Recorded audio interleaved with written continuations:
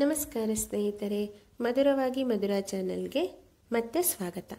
ನಾನೀಗ ನಿಮಗೆ ಪರಿಚಯಿಸ್ತಾ ಇರುವಂತಹ ಸಸ್ಯದ ಹೆಸರು ಪಲ್ಲಿಸೊಪ್ಪು. ಇದು ತುಳು ಭಾಷೆಯ ಹೆಸರಾಗಿದೆ.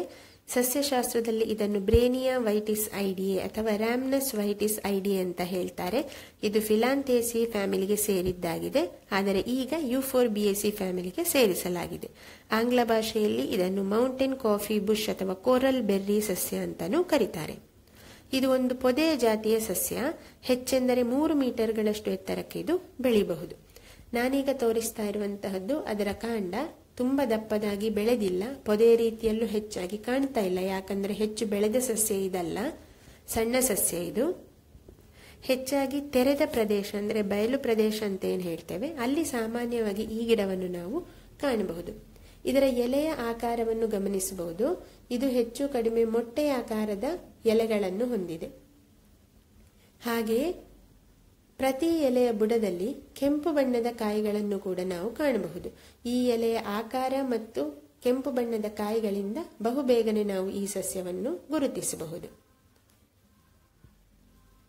ಈಗ ಕೆಲವು ಗೆಲ್ಲುಗಳನ್ನು ನೀವು ನೋಡ್ತಾ ಇದ್ದೀರಿ. ಹೆಚ್ಚಾಗಿ ಇದು ಮಾರ್ಚ್ ಇಂದ ಮೇ ಸಮಯದಲ್ಲಿ ಹೂ ಬಿಡುವಂತಹ ಸಸ್ಯ. ಇದರ ಹೂಗಳು ಸ್ವಲ್ಪ ಸಣ್ಣ ಆಕಾರದಲ್ಲಿ ಇದೆ. ಈಗ ನೀವು ಅದರ ಹೂಗಳನ್ನು ನೋಡ್ತಾ ಇದ್ದೀರಿ. ಎಲೆಯ ಬುಡದಲ್ಲಿ ಹೂಗಳು ಕಾಣ್ತಾ ಇದೆ. ಹಾಗೆಯೇ ಇದರ ಬಣ್ಣ ಹಸಿರು ಮಿಶ್ರಿತ ಹಳದಿ. ಇದರ ಎಲೆಯ ರಸವನ್ನು ಪ್ರಸವಾನಂತರ ಅಂದರೆ ಮಗುವಿನ ಡೆಲಿವರಿ ನಂತರ ಔಷಧಿಯಾಗಿ ನೀಡ್ತಾ ಇದ್ರು ಅಂತ ಹೇಳಲಾಗ್ತಿದೆ. ಹಾಗೆ ಇದರ ತೊಗಟೆಯನ್ನು ರುಮ್ಯಾಟಿಸಂ ಅಂದ್ರೆ ಸಂಧಿವಾತದ ನಿವಾರಣೆಯನ್ನು ಬಳಸ್ತಾ ಇದ್ರು ಅಂತ ಹಿರಿಯರು ಹೇಳ್ತಾರೆ. ಹಾಗೆಯೇ ಇದರ ಎಲೆಯನ್ನು ಅರೆದು ಮಾಡಿದ ಪೇಸ್ಟ್ ಅನ್ನು ಅರಿಶಿನದೊಂದಿಗೆ ಸೇರಿಸಿ ಕೆಲವರು ಕಾಳು ಜೀರಿಗೆ ಅಥವಾ ಕಹಿ ಜೀರಿಗೆಯೊಂದಿಗೆ ಅರೆದು ಇದನ್ನು ಚರ್ಮದ ಕಾಯಿಲೆಯಲ್ಲಿ ಅಂದರೆ ಚಿಕನ್ ಪಾಕ್ಸಿನಲ್ಲಿ ಕೂಡ ಬಳಸ್ತಾರೆ.